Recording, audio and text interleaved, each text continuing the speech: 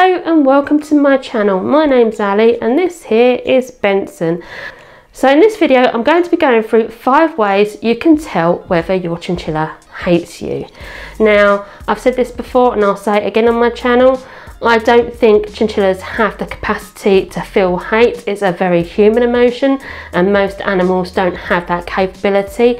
However, what I really mean is 5 ways you can tell that a chinchilla is fearful of you.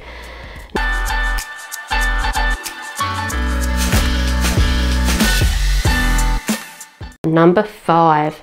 Now number 5 is if you're approaching your chinchilla's cage and they're constantly and continually running and hiding from you, that could be an indication that they're a little bit fearful of you.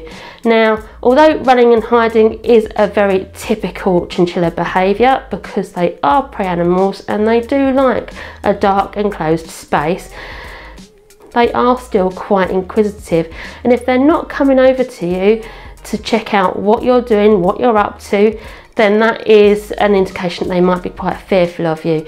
Now there is a few remedies you can put in place to help with this behaviour, and that is to just sit with them by their cage calmly, but letting them know that you're there still, and eventually they should come over to you and you can offer them a treat because that will reinforce the idea that you're something good and not bad, nothing to be fearful of.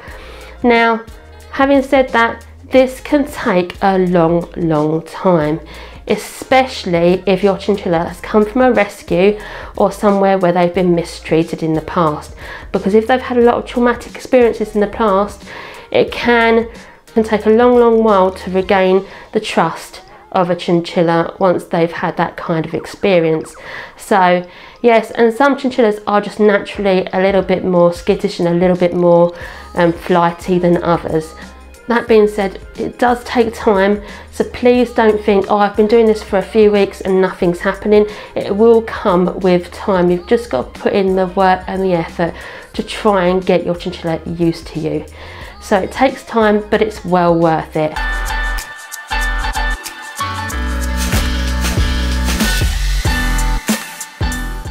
Number 4, your chinchilla is constantly spitting at you.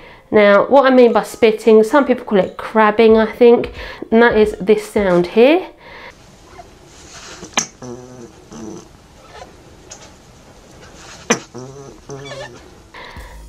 And this is a defensive sound, so if they're making this sound to you all the time, it's a case of the fact they do not want you near them. And if you can back away, do back away. I know sometimes it's not possible, say you want to do cage maintenance or cleaning a cage, then you may have to still get in there while they're making this noise.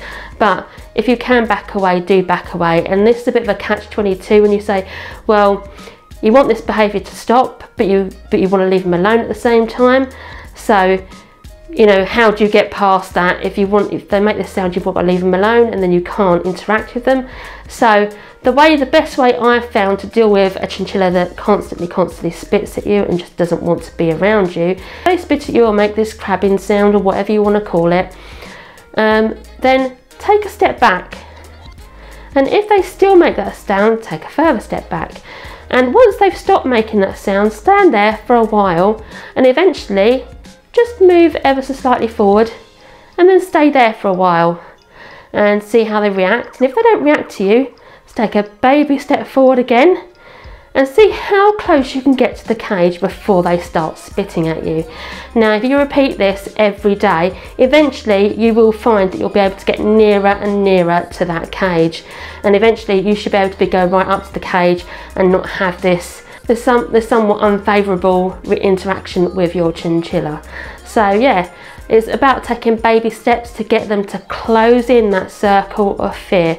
So at the moment they've got a massive circle of fear around you, and if you just gradually push it a little bit further, eventually that circle of fear closes. Eventually you may even be able to pet them or pick them up. That comes with time, but yeah, it's all about baby steps and, you know, making them feel comfortable and not scared.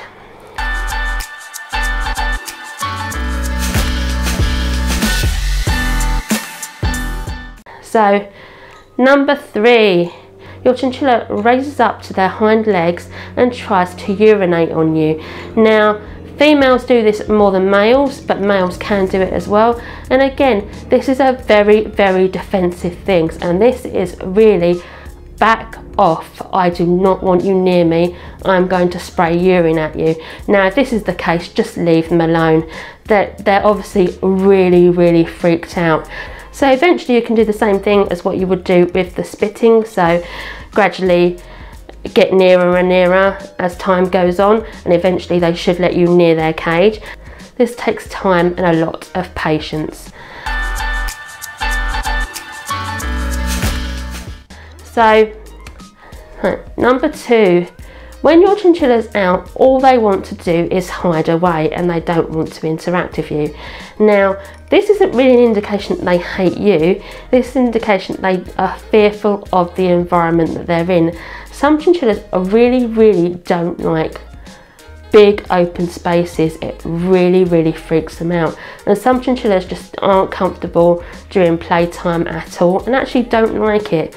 So this isn't really an indication that they don't like you. This is an indication that they don't like the area or the environment they're in. In all honesty, all you can do is try and make the play area as inviting and safe and secure for your chinchilla as possible. So lots of hideaways, and eventually they may come out and kind of interact with you. And if they do, obviously offer them a treat or something nice to show them that there's nothing to be scared of.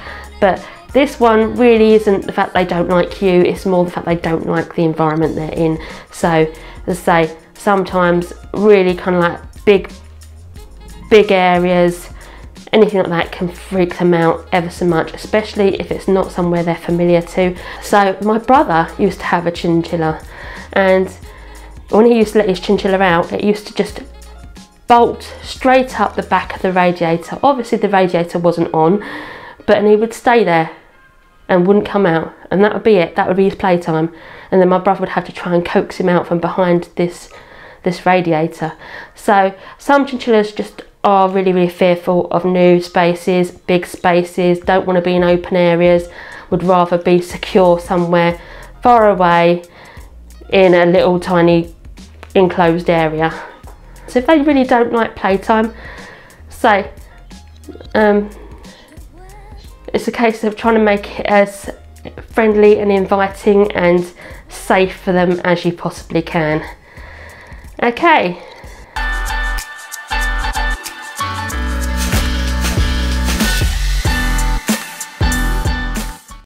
Number 1, your chinchilla bites you.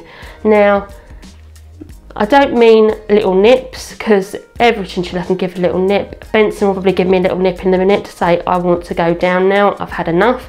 And that's quite normal. A little nip, which is like a little tiny bite, or even nibbling, that is perfectly normal for a chinchilla.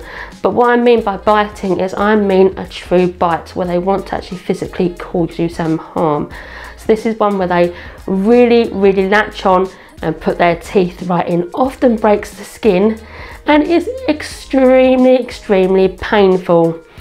I've only ever had maybe 2 or 3 true bites from a chinchilla in my entire time of owning chinchillas, and I've owned chinchillas for over 25 years now, and yeah, I've had quite a few of them as well. I've had many chinchillas, and I've only been bitten properly be bitten by a chinchilla 3 times. So if your chinchilla's constantly biting you, as in really painful bites, so you might need to look at what were you doing to cause your chinchilla to bite you. Now if it's something like you were holding them, stop holding them. Just try and avoid holding them. Still stroke them, still pet them, and maybe use a dust bath or some other method to get them in and out of the cage. Eventually they may get used to you being held, but it's again a gradual step thing. You can't really just go in and just start handling a chinchilla that doesn't like being handled. You've got to do it baby steps at a time. So first of all, just try touching them, getting them used to being touched, and then try gradually picking them up for maybe a second or 2, then putting them down. It's all about really baby steps to get to the point where you can actually hold your chinchilla. Now, say if a chinchilla is biting you constantly, it's probably best to just avoid that entire activity that is causing them to actually physically really want to hurt you, because that's a very, very, very defensive thing that they do. That's really the last resort, is the bite. Sometimes chinchillas will bite you by mistake. Say for example they mistake you for food. I've often had that, where my hands have smelt like pellets and they've given my finger a good old bite. So that is quite different from constantly biting you and being quite defensive. So if your chinchilla is biting you, just best to stop the activity that is causing them to actually do that, and kind of try to take a step back and try doing it baby steps to get where you need to be. So if your chinchilla is biting you through handling, then don't handle your chinchilla. Just try touching them, or try just giving them a pet, or try and offer them food to them and see whether they take it out of your hand. That's baby steps, and eventually you may be able to get to the point where you can handle them. Some chinchillas just do not like to be handled, full stop. And if that's the case, if you've got a chinchilla that doesn't like to be handled, full stop, you have to just respect that. Say, okay, you do not like this, I am not going to put you through this. So that's the 5 ways I think you can tell whether a chinchilla actually dislikes you or is fearful of you. You can always improve the relationship you have with your chinchilla. It just takes time and patience and putting in the effort, really. So yeah, so goodbye now from me and this little chap, Benson.